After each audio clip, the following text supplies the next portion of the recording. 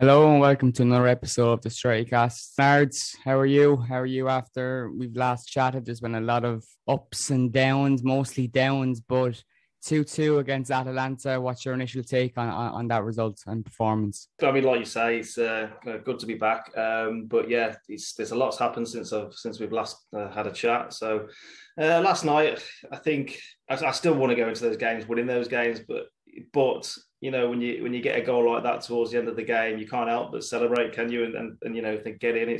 We've got a point. The point, I suppose, was a fair result. It's what we needed. It puts us still top of the group with a home win in the next game, and then we'll qualify as well, hopefully as winners. So it wasn't the best of games. I wasn't that impressed with the way we played, but when you score a goal like that in the last minute, and obviously Ronnie did it for us again, it's always nice. You say when you score a goal like that at the very end, you can't help but celebrate, but there was a certain Paul Scholes who didn't. BT Sport showed after the game how the studio reacted to Ronaldo's equalising goal. And yet again, he does this in Europe. It's the biggest stage. He scored late goals against Villarreal, against Atalanta in the reverse fixture as well. Ronaldo's incredible form, and people are trying to make out that he's been the problem this season. Those people seem forgetful that problems existed last season. And we went into the transfer window and we didn't sign a central midfielder, and everyone was calling out for one.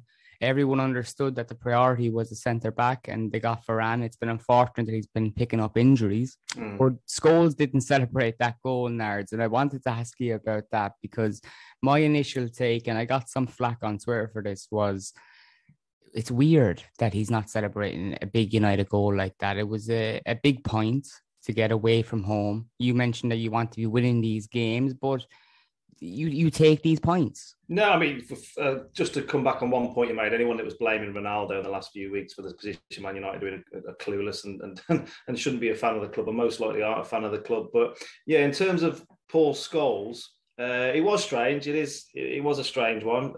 You do think, as a United fan, whether you're a past player, current player, or just the average armchair fan, you'd be happy with a goal like that because it was a great finish, and the way it was done, and the fact that we needed at least a point really to stay top of the group. It was a strange reaction, but then we've also got to take into consideration it's actually Paul Scholes, and Paul Scholes would not be happy with the draw there. The likes of Roy Keane back in the day, when it was Paul Scholes, Roy Keane, the Gig Nevilles, the Gigsies, they wouldn't have been happy with that result going into that game and getting a point. But it is still a bit strange that, as a fan, and he's a fan, that he didn't celebrate the goal. But it's a tricky one. I do think he loves the club, but I just think it's, like he said, it's papering over the cracks. I actually think it's deeper than that with Scholes, because the game against Liverpool, and I haven't even properly spoken on the podcast since then, it made the manager's job untenable. Not from the point of view that the fans shouldn't get behind the team, shouldn't get behind the manager or sing his name. He's still a legend in the club. But that result made his job untenable. It raised big questions. And Paul Scholes is someone that I think, for the most part, has been understanding of the way Solskjaer has done things. I think for the most part, he's raised questions this season. And in the reverse game against Atalanta, if you remember, he came out afterwards, and even though it was a big 3-2 comeback, he was pretty flat afterwards and was warning that if they don't shape up, they play the same way in the first half against Liverpool, they'll get hammered. We got humiliated. And he was right. And he issued a similar warning last night about the performance, that he wasn't happy. But I think ultimately his demeanor on BT was telling. I think it was the demeanor of someone who is fed up of what they're watching every week. Now, that doesn't... It's interesting because we've such a big fan base, Manchester United. You've so many people, and we've spoken about how social media has been, ollie out for some time, and we've been, disagreeing with those people. Not disagreeing, but disagreeing with the way they go about it. Disagree the way they show a lack of respect. But there's still fans, Nards, that are at games. There's still fans that are singing his name, singing songs, and getting behind the team. But you look at Spurs and they've sacked Nuno after 17, 18 matches. Is that something that you're proud of as a Manchester United fan, that we have that kind of defiant streak about our nature as supporters? Yeah, to answer it simply, yes, I think it's fantastic that the fan base. I mean, we saw a lot of fans leave after Liverpool halfway through the game. We saw a lot, but there were still fans at the end there. And as you know, sitting in the stretchy end, there were still fans there clapping him, singing his name, singing for the lads, still supporting the team no matter what. And that's what I hesitant in saying a proper fan or a true fan, because everyone responds differently to different things. But they're not these keyboard warriors, are they? That's on Twitter and different platforms and slating the manager. They're going to support the club through and through, which fans should do. There are going to be sections of the support that don't want Ole in. There's going to be sections of support that are going to support him through thick and thin. But ultimately, it's got to be done in the right way. But yeah, it does make you proud, because United's a huge club. It's got a huge fan base. It's got some fantastic fans, but likewise, there's some idiots, and we all see them on social media more than not with the language, the way they go about speaking about Ole, who is a club legend, and it's how they handle certain situations. But football's a game of opinions, and people are entitled to their opinions. It's just about how they go about their opinions and how they put it across. Ultimately, it's up to you who you want to have those opinions with. That's something that I've learned over recent weeks, with the volume of messages coming in about Solskjaer, and there's only so much time you can dedicate to replying on social media, because you have your own life as well.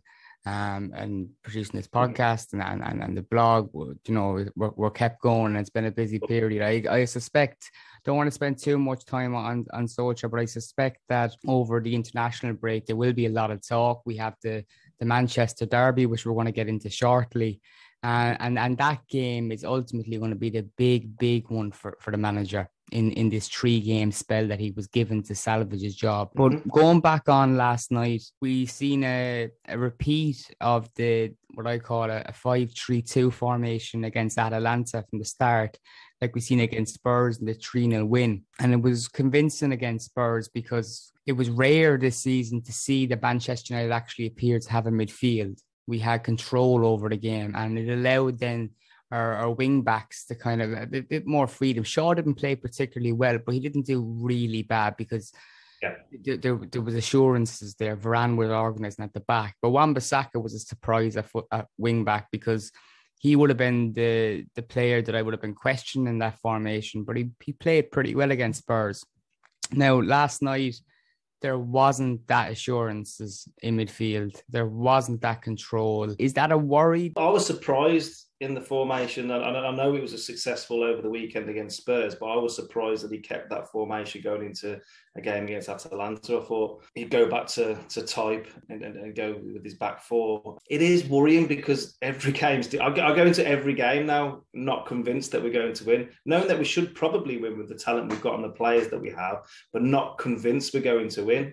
And even last night, although I say we should win and we should go to places like that and expect the win, you're still not confident going into the game like that. And I wasn't against Spurs at the weekend. And to me, it's too choppy change at the moment, with 3 at the back, then changing it to 5 at the back, or when Varane got injured, then going back to a back 4. It's like it's coming back to the point of, what is our style of play? What's our philosophy? How are we going about these games? It's confusing as a fan who watch every single game, so we don't know from one minute to the next how we're going to play, or what style of football we're going to play, whether it's pressing, whether it's sitting back on the counter-attack. It's just confusing. And yeah, it is worrying, because all the top clubs in Europe, they dominate the midfield position. You can't pick and choose the games that you dominate. Well, the main benefit too of having a style of play, and the trust of the board as well, because I'm going to go back to Liverpool last season, when Jurgen Klopp had a number of injuries to his defence, and across midfield he had to bring Fabinho back, and he had to play young players in midfield as a result. But he still stuck to his system. He still stuck to his style of play, because that's, in the long term, that's what he wants these players to be able to play with. And even though it wasn't working, and even though results were patchy for them last season, even though they were reigning champions, despite that, results were very patchy. And it was a poor defence of a title. But he stuck with it because he had that style of play. I don't think Solskjaer has that at all. And it's been a criticism that's been levelled at him for some time. I don't think he's one of those managers. I think he's been a manager who's come in, who has did a really good job of getting the dressing room back on side, and players respect and like playing for him. And I think that shows in performances. It shows that United haven't got that style. It shows that they're reliant on individual brilliance in games. Look, people kind of saying, "Oh, that result last night, it papers over the cracks." Pretty much a lot of our wins this season have seemed like that. But how long does that continue before it's not papering over cracks? That's just the way we play under Solskjaer, and that it's a bit crazy because, like, for instance, Off the Ball, a popular radio station here in Ireland, they uploaded a podcast last night after the game, and it was live. They were speaking live as the game was going on, and in the 50th minute or so, the guy that was hosting the show said, like, we all know what's going to happen here. Yeah. Or sorry, after Atalanta went 2-1 ahead, he said, we all know what's going to happen here. Ronaldo's going to score an equaliser in the 90th minute, and United are probably going to go on to win the game. It didn't quite happen like that, but how long now? Is this just papering over the cracks, or is this part of the way we play? We haven't got a style, but it's just barbaric. Well, just to touch back on a couple of the points you made there, I think you mentioned Liverpool. You can talk about Chelsea, you can talk about City, you can talk about all these teams that even if they have got injuries to the squad and they bring certain players in, whether it's young players or players filling in a gap, they still know their job and what the manager expects of them. And I don't think some of our players know in certain situations what they're meant to be doing or what the manager expects of them. Of course, they know how to play football, they want to play, but they might not. I mean, Klopp has specifics that he wants his players to do, and they must be in this position, that position. Pep's the master at it, unfortunately. He knows he wants his players here in this position, no matter, depending on where the ball is on the pitch. They know what they're doing. There's no hiding place. They know their job, and I don't think some of our players do.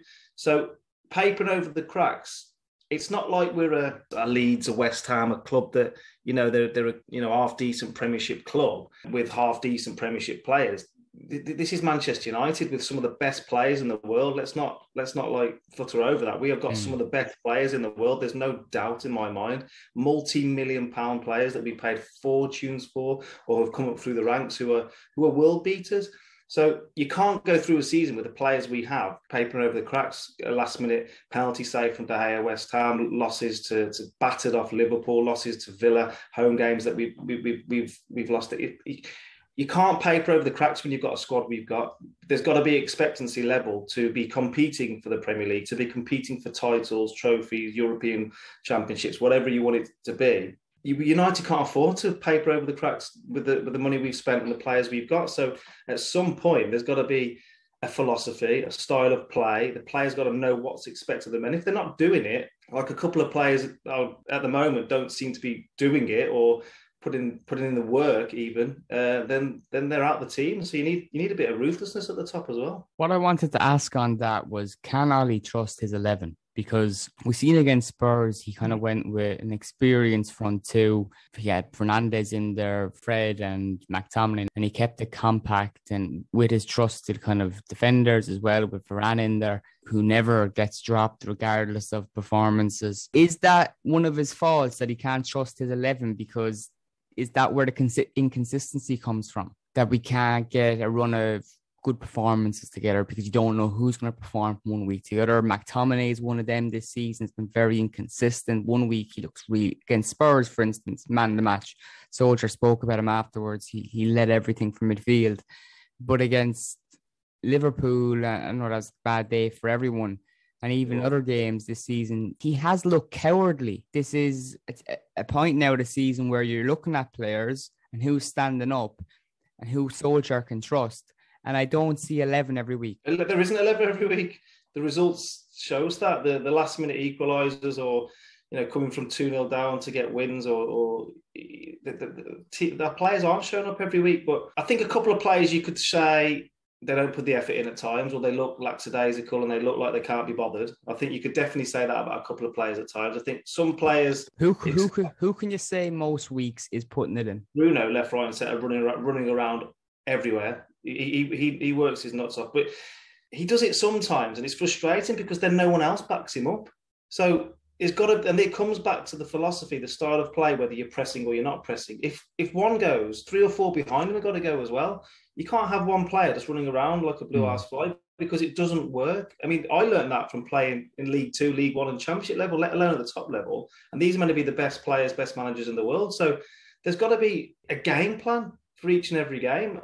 And I don't think the players are. I just think they're confused from one game to the next in different situations and different. I genuinely do, because there is a lack of philosophy, a lack of style of play, and almost a lack of leadership. I think a lot of the unrest then from players, because the Athletic claim a small group of United players have had enough of the manager. There's a small group that have thrown the towel in pretty much. We can guess who that is, probably Donny van de Beek, who's not getting much game time. But it definitely isn't Harry Maguire, Fred or McTominay. With that, look, we've always said that the players have enjoyed playing under him. They've always appreciated him and the way that he goes about his job. That's probably not going to get us to the next step when we're talking about styles of play and we're talking about these brilliant players looking confused, because ultimately that's one of his biggest shortcomings right now. We go into the game against City, we are unsure, or we are not unsure. He can't trust his 11 every week, and you don't say that about the top managers who have a style, because those players have bought into the style. A lot of those players are at those clubs because of that style. You look at Jurgen Klopp, Thomas Tuchel, Pep Guardiola, and you mentioned as well, how they're going to play going into these games. So their fans are not puzzled or hoping that the players rise to the occasion. They know what they're going to get. They know what they're going to get. You see it with lesser teams as well. I mean, look at Brighton this year. Look at West Ham. The players there, the team, they sign players to fit the style. The managers are ruthless in certain situations, and they know what's expected of them. And that's why these clubs are outperforming almost this season, which is why it's so frustrating when I feel we'll see us underperforming, because we have got just an abundance of talent all over the pitch, and even on the bench. I feel sorry. I feel sorry for Lingard, Van der Beek, because those players, or especially Lingard, he was on top form. He was our best player 6 weeks ago, and then he hasn't played a game since. So it's frustrating knowing that there's players on the bench as well that haven't even been given the chance when we've been playing so poorly. Or even Jadon Sancho, given that he's a new sign, he costs significantly more in the 70 million regions. And this season has been, short of any really chances. He came on last night and I thought he looked good. He gave us a bit of energy when we had the option of having 5 subs in the Champions League. So Van de Beek and Sancho with less than 10 minutes left. But Sancho nearly got an assist for Van de Beek in injury time to win the game. As well as that, Van de Beek played a role in Ronaldo's equaliser. So, it was a positive from that. Another positive I want to bring up is Eric Bailly's performance, because he played a role in Atalanta's second goal. But he was amazing last night, I still felt, because it looked at times when Varane went off injured that it was a one-man defence, because Harry Maguire, who we have to get onto, was all over the place. But Bailly, there was one moment in which at the start of the second half, he just looks up towards the Atalanta Ultras and smiles, a cheeky grin, because it just sums up the kind of player he is, because he's crazy. But last night was one of his better performances, Nards. But what does that tell you about the kind of player he is? Have you played with anyone like this who can, say, not play regularly, hasn't made an appearance in September, but comes in and is just a freak? Now, and also a freak at the level that can do it like that one week and then can go rock bottom for 4. Well, yeah, I think I agree with you to start with. He was phenomenal last night. Best player for United by a long way. He's come in. I think he's stressed recently that he doesn't want to leave the club, hasn't he? I don't think I've got that wrong. I think his agent is quite melty in a sense that when he's not getting game time, he's vocal about it. Okay. So listen, he's a winner. He wants to win. He wants to play. He puts he's all in. He's not one of the players that I'd say is lazy or doesn't put the effort in or doesn't compete in games. At times he might be a bit rash, and he might be a bit nervous, when he's going into a tackle and stuff like that. But he's all or nothing, isn't he? And yeah, I've come across players that can just turn it on at any given stage. And last night he was phenomenal. But when a player plays like that, you've got to keep him in the team. And I'm not confident when all players are fit, or if Lindelof's fit this weekend, he's going to be back in the team. So it's a strange one. But I've always liked him, and I think he deserves a chance. And especially with Maguire's form at the moment, Maguire will play, but most people would say that he probably should get his confidence back, get back up to fitness, and start to almost earn his place in the team, because we all know he's good enough. He's been phenomenal the last couple of years for United, but his current form isn't fantastic, is it? To say the least. I know some managers will choose to play a player who's out of form throughout that spell, and they'll stick by him because they believe that that's how they'll come out of it, by playing football. Harry Maguire is one that I think really people need to start raising questions over. I said it last season, very critical of him. He had a good Euros, and suddenly I thought, with Varane coming in, right, we could have a real pairing. And I think ultimately as well, Harry Maguire really needs to run a games beside Varane. I think ultimately for himself, but doesn't seem going to be the case, because Varane is now injured with a hamstring injury, so he could be out a game against City. But Maguire has been shocking, really, really, really bad, and Solskjaer has continued to play him. But I'm pretty sure any of the other top teams, you look at even City, you look at the Port, and they're winning games. He takes those defenders out of games. I know he can, but Solskjaer has a number of defenders. Bally is someone who hasn't played since September, and he comes in last night, puts in a performance like that. With Harry Maguire the past while, we probably could have done with Eric Bally. Yeah, I don't disagree. I think you get your perfect example. Pep drops them all the time, doesn't he? Or changes them, switches them in and out all the time. So I understand you want to play your captain and your main man, and players have trust. Managers have trust in players, and there's certain players that are going to play most games, but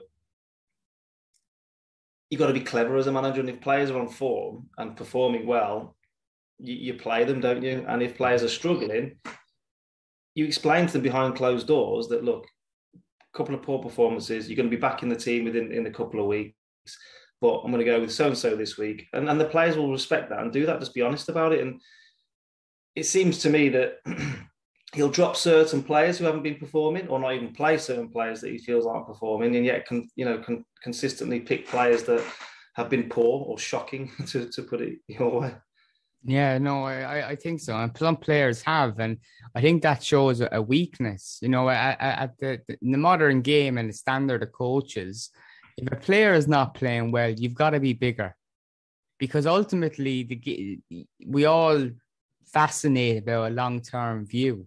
That's what we want, but ultimately the game can move very quickly, and your I guess your loyalty to certain players can be your biggest downfall, because you haven't got much time. And I think it's time for big decisions with Solskjaer. We're going to move on to the Manchester Derby preview quickly before we wrap it up. Nards, what have your friends been telling you in Manchester about this game? Your City, your blue friends, your brother. Is your brother a blue? No, it's I've got a couple of friends, family members as well, that are Man City fans. So I think they're confident. I mean, okay. Why wouldn't they be? It's almost a shame. It's almost a shame we're not playing away. It's home, isn't it? It's at home. Yeah. We seem to do better away, don't we? When we play City, so it's almost a shame we're not there, because I fancy us a bit more. But yeah, the City fans I know are very confident. Even more so now if Varane is out, because he brings that calm to the defence, as we can all see.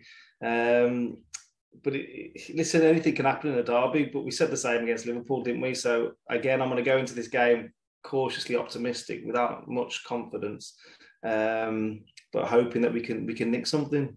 Look, there's no denying that if City really turn it on, and to get an early goal, like I'd be fearing the worst because it could be another cricket scoreline. And that's exactly what Solskjaer does not need, because he goes into this job with his job, I feel, untenable. And I think the club will have a decision to make if he loses that game, and because it will completely throw us out of the title race very early on. Expectations will be shot before even Christmas, and that's big. And they will have to make a decision then if he loses this game. But City, from the City fans I've spoken to, a lot aren't very happy with Kevin De Bruyne this season, feel he's underperformed. I think that could come into our favour. I think looking at the City team going into this season, I question how they didn't have a centre forward, how they didn't replace Kevin or Conaguero. Yeah. And they've needed a centre forward for 2 or 3 years. I could be mistaken. So it's really a surprise that they let Aguero go this year, knew that was happening, and spent all summer kind of waiting on Harry Kane when they knew Daniel Levy wasn't going to budge. So that was strange, and they didn't get the criticism that would have been the case had that been Manchester United, by the way, because we would have all known about it. So that's the big difference. But yeah, look, I wouldn't say I'm optimistic. I wasn't optimistic naively before the Liverpool game. I looked at their performances. They weren't good enough. You look at Liverpool, you look at City, and I mentioned Chelsea in that bracket a number of times in this podcast. They're all playing really, really well. City have their games without a centre forward where they need one, where they're not putting away chances. They have Grealish, Gundogan, and a number of creative players that can put it on a plate, but they haven't been able to execute it every week. And I think that could be their downfall if this turns into a title race. If this turns into a 3-way title race, that could be one of the fine margins that hits City in the long run, not having that centre forward. So it'll be interesting to go out and address that in January. But for the weekend, I'm going to predict a 1-1 draw. Nards, where are you going with? It's funny because you like you said, you weren't confident going into the Liverpool game. As soon as I saw the starting team was exactly the same as the Atalanta team, I said to my brother-in-law and my father-in-law, we're going to get B here 3-0, simply on the team selection, knowing how we performed. I would have taken that. No, you would have taken that. So I'll go with you. I'll say a 1-1 draw, but that could easily change depending on the team selection and the style of play that Ollie decides to go with on the weekend. So I'll take a draw all day long. If they give us a 1-1 draw now, I'll snap their hands off. What I need to do as well before we wrap it up is I've promised to ask a few questions from the Facebook page. Right, here are the questions. Nick Rolls, are we over-reliant on Ronaldo? Is he disrupting the balance of the team? Well, yes, we are definitely over-reliant on Ronaldo because he's the only one that seems to be putting the ball in the back of the net in crucial times. And there's plenty of talent around him. Bruno, Greenwood, Sancho. There's players there that just need to be given opportunities and perform. But no, he's not disrupting the team. I don't think anyone who thinks that. Trick question, Nards, by the way. Name a team in the last 20 years that weren't reliant on Ronaldo. Exactly.